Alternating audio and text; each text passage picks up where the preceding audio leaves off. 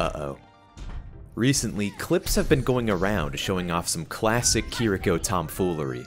Players will try to teleport to a teammate only to end up somewhere completely unexpected. Although unexpected, the faulty teleport destination isn't random, it's the world origin. The world origin is the point in space where the values of the X, Y, and Z axes are all 0. When Kiriko's Swift Step cannot find a valid teleport position, it sends her to these coordinates. This commonly occurs when Kiriko teleports to a teammate right as they switch heroes. But why exactly does this cause an invalid teleport? Swift Step has a cast time of about 0.2 seconds, meaning there is a 0.2 second delay between pressing the ability key and the actual teleportation. Many abilities in Overwatch have a cast time, but Swift Step has a certain vulnerability in its logic. First, the ability requires a nearby teammate to activate. Let's call this teammate the target entity. Shortly after a target entity is selected, this ability retrieves this entity's current coordinates and teleports Kiriko there. See the problem? These coordinates can change after the target entity is chosen, but before the actual teleportation. A good demonstration of this can be made using Reaper's Shadow Step. If Reaper teleports within this 0.2 second time frame, Kiriko follows him to his new position. A more extreme example would be teleporting to Sombra just before she warps to her translocator. The key takeaway here is that Kiriko's teleport destination is not determined when the ability key is pressed. Instead, the key press selects a player to eventually teleport to later on. Although this can be disorienting, it's fairly benign. The worst you might end up with is a very confused player. But let's take this a step further.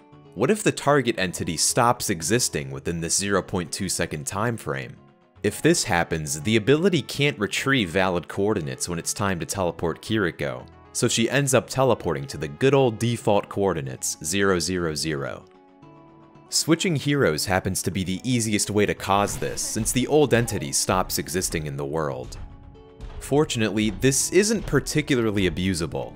An exploit like this is most effective during the setup phase, since it allows you to escape spawn before the match starts. But the developers are one step ahead. There's a failsafe in place that forcibly respawns you if you're outside the spawn room during setup. Of course, teleporting outside spawn works just fine after the setup phase ends, but at this point there's much less to gain by doing this. This all leaves one question: where is the world origin on each map? If you've seen my video about Tracer teleporting to the world origin, you'll know that this isn't the first bug of its kind, nor will it be the last. Knowing where the origin is on each map isn't really useful for general play, but it can help identify when a coordinate zeroing bug occurs. Since that video was made, there have been several new maps added to the game.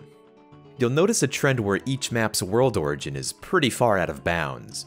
I don't know if this is a deliberate decision or just a coincidence, but it's worth noting.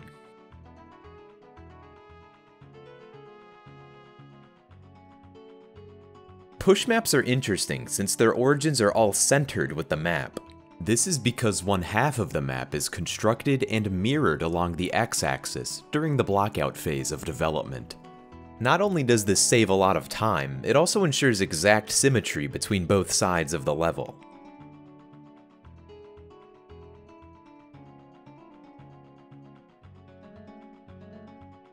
And I'll throw in the practice range, just for good measure.